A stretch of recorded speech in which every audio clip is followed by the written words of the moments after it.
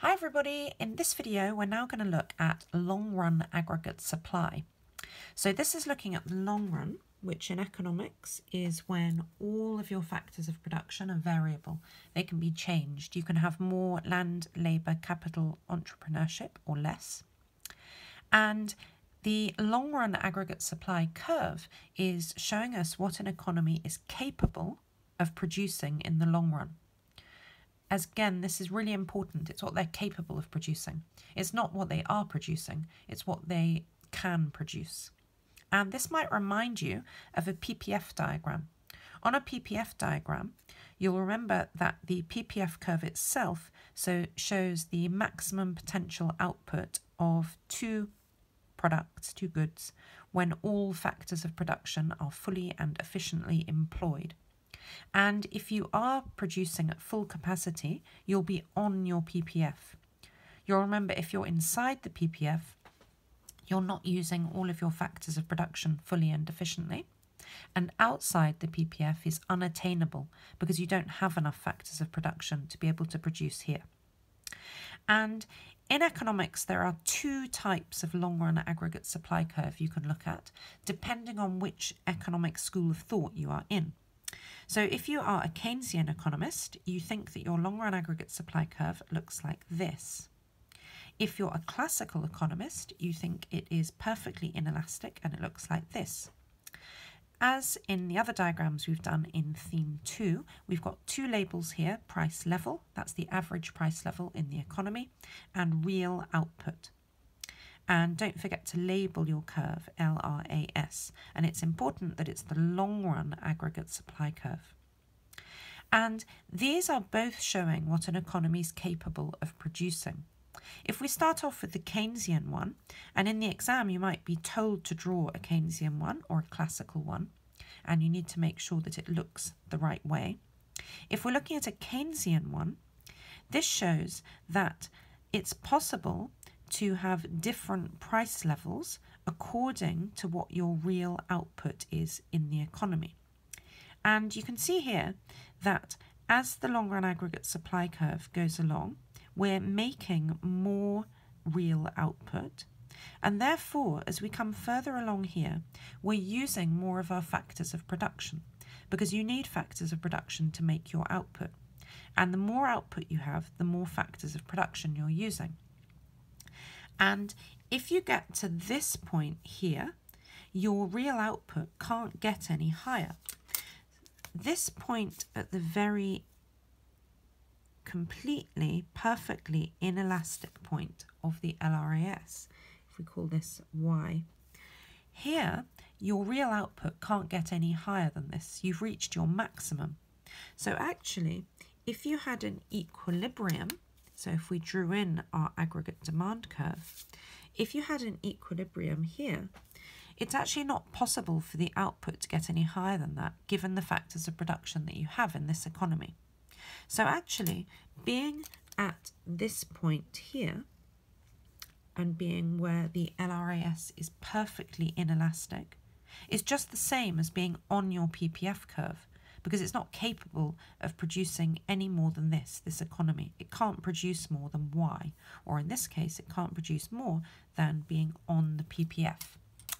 And for Keynesian economists, they think it's possible that we can have an equilibrium where we're not using all of our factors of production. So for instance, here we have some unemployed or unused resources, and our output is not at the maximum that it could be at. Our output's just here at Y1, and our price level is just at P. And we'll call that P1 to make it the same as this. So your price level is at P1. But over here, you're not using all of your factors of production. The reason that the LRAS curve for the Keynesians is shaped like this is because if we want to increase our output, we need to use more factors of production. To begin with, you've got so many factors of production that are unemployed or unused. If you produce more, to begin with, nothing happens to your price level. And that's because you've got so many factors of production that you can produce more without your costs going up as a business, and therefore your price level stays just the same for the firms in the economy. They're producing more output, but the price level isn't rising. However, as you get further along here, your factors of production are starting to run out. So if you imagine in this economy there are just 2 people left who are available to work, labour. If they're the only 2 people left in the country who can work, then if employers come to them and say, we want you to come and work for us, they will say, we'll work for you, but only for a very high wage. And therefore, when your factors of production are running out, that means that any increase in your output will cause the price level to come up. So if we were at AD3 here, you can see that at AD3, your output has increased to this point here, which would be Y3. And your price level has increased now. We're no longer at P1. We've come up to, all the way here, we've come up to P3. So Keynesians believe that as more factors of production are being used, the price level will naturally come up. And that's why the Keynesian LRAS curve is shaped like this. On the other hand, classical economists believe that all factors of production are fully and efficiently employed or used in the long run. So they believe that we have full employment, for example,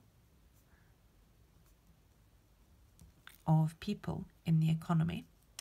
And this means that when we've got full employment, we are on this LRAS curve, we can only ever be at the maximum potential level of output, which is at Y here. Even if there's an increase in the aggregate demand and the AD curve shifts to the right, we can't have any increase in our output provided that our LRAS curve is here. So the only impact of an increase in aggregate demand is an increase in the average price level, otherwise known as inflation. And this means that they believe all of the factors of production are fully employed at all times. And you will always be at this level of real output. We haven't looked yet at moving our LRAS curve, increasing or decreasing our productive potential.